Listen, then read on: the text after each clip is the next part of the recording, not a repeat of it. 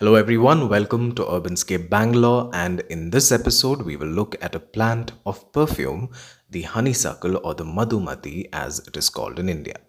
As the name suggests, the flowers are rich in nectar. The flowers are fragrant and smells more or less like the jasmine. This is a vining plant that is a native of the Americas and Eurasia. The Japonica variety is largely found in Asia, and most probably this is the Japonica type, which is an invasive species if you are from the Americas.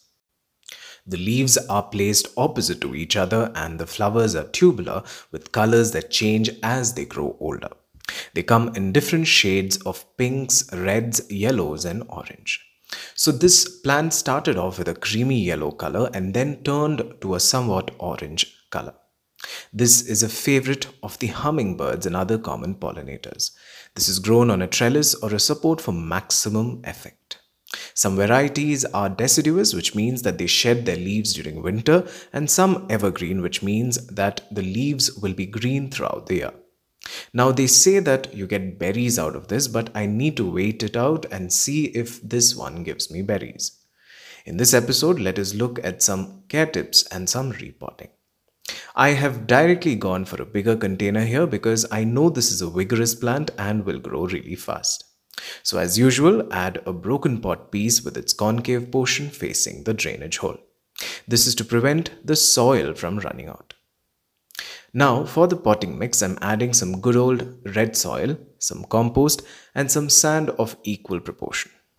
The soil has been added because this can take a little more clayey soil than most of your other plants.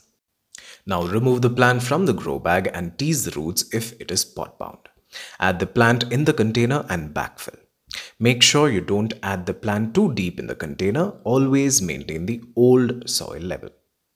Now I'm mulching this with some extra compost and watering it thoroughly. As much as you can, do most of your repotting during the evening hours so that the afternoon hot sun will not stress out your plant.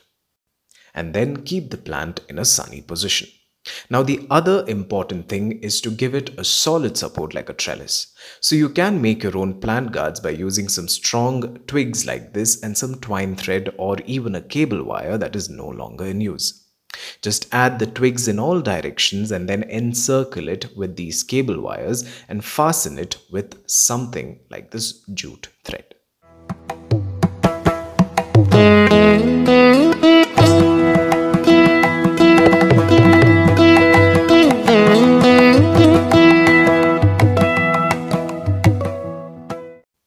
This will help the plant grow faster than it would otherwise.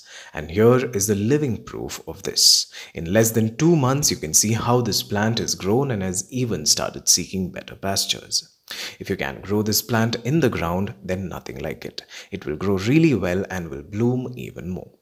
Now for that extra bit of care tips, give this plant full sun and nothing less to increase its blooming. This is water hungry and must be given water every day.